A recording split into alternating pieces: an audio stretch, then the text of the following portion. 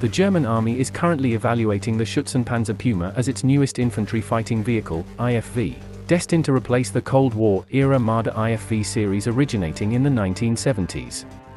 The Marder gave good service for its time, fielded in conjunction with Germany's excellent Leopard 1 and, later, Leopard 2 main battle tanks to provide a powerful mechanized land force. The vehicle was modestly armed with a 20mm Rheinmetall autocannon while being able to carry 7 infantrymen, plus its own crew of 3. However, the battlefield has changed dramatically since the Cold War days, and a new IFV venture was warranted by the German army, and approved by overseeing government officials. As such, PSM GmbH, Project System Management, was formed from the union of Krauss-Maffei-Wegmann and Rheinmetall Landsystem, 2 German concerns with far-reaching histories, having designing and produced a myriad of vehicles, including tanks, and components for the German army during World War II. The result became a 35-ton, track-and-wheel armored vehicle with a front-mounted engine, rear-set turret and passenger cabin and armor protection based on recent combat experience. The vehicle was christened the Schutzenpanzer Puma, and 5 pre-production models were delivered to the German army in 2002. Serial production was cleared for 2009, which yielded limited initial deliveries in 2010 of the basic IFV form. The German army originally intended to procure some 405 total Puma vehicles, though this has since been reduced to 350 in keeping with a recent German army restructuring. In-the-field trials are ongoing as of this writing, 2012, before large-scale acceptance is to be granted. In tune with modern IFV developments elsewhere, the Puma was designed from the outset to be modular in its basic scope, able to undertake a variety of battlefield roles through slight modifications of the armament, turret arrangement and armor configuration as necessary. As such, the type can utilize the existing power pack, running gear, and general layout to become a command vehicle, fire support vehicle, dedicated armored personnel carrier, self-propelled anti-aircraft system and the like. This breeds commonality of parts, makes for a logistically friendly battlefield solution, and generally a cost-cutting endeavor in the long term. Many nations have since adopted this approach to their current and upcoming IFV designs, proving the Germans no different in that respect. Outwardly, the Puma appears a highly conventional design with the driver seated in the front left of the hull behind a broad, well-sloped glacis plate protecting the front hull facing. The hull roof is generally flat in its design with minimal sloping of the hull sides, designed to accommodate additional armor kits, while the upper track regions are protected over in-skirt armor. The track sections straddle the hull design, and each side sports 6 road wheels with a front-mounted drive sprocket and rear-mounted track idler.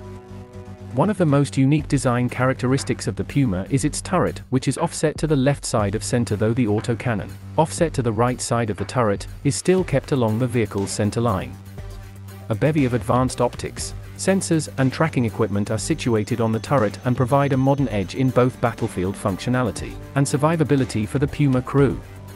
The Puma supports a standard operating crew of 3, driver, commander, and gunner, and can house a further 6 combat-ready infantry in a rear compartment. Access for the passengers is through a powered door at the rear of the hull, hinged to open downwards and double as a ramp. This allows the vehicle to provide covering fire for disembarking and embarking personnel. The driver and turret crew all have their own respective entry-exit hatches, slide type.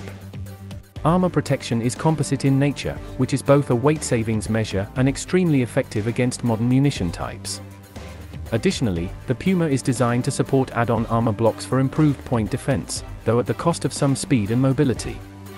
The entire vehicle is coated in a thermal signature-reducing paint and further protected from landmines and IEDs from all sides.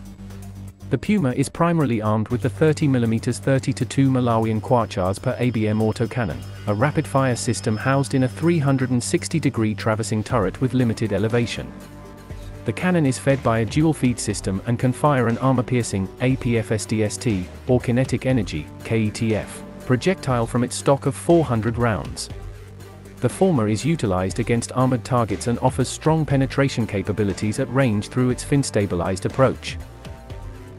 The kinetic energy round is offered up against light targets and troop concentrations and comes complete with a timed fuse capability. The main gun is backed by a Heckler & Koch HK mg4 light machine gun in a coaxial turret fitting. 2,000 by 5.56 mm rounds of ammunition are afforded this weapon, which has seen service since 2005. The machine gun is utilized when the 30mm cannon is deemed overkill. In concert with the latest IFV developments appearing elsewhere, the Puma is sent into battle with 2X anti-tank guided missile launchers in the Eurospike Spike LR missile system. The missiles are proven against both combat tanks and hardened structures and impressively broaden the tactical scope of the Puma vehicle. Beyond its integrated technological sensors and countermeasures, the Puma will still rely on twin banks of 4 smoke grenade launchers, rear turret sides, to provide a self-smoke screen during offensive or defensive actions.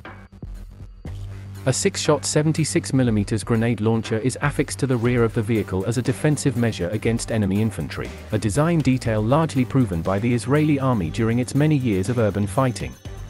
Power for the Puma vehicle is supplied by an MTU V10 892 series diesel-fueled engine fitted in the front hull. The engine outputs at 1,100 horsepower at 4,250 rpm and provides a top road speed of 70 km per hour with an operational road range of 600 km. The vehicle is suspended atop a hydropneumatic suspension system which accounts for excellent inherent cross-country performance.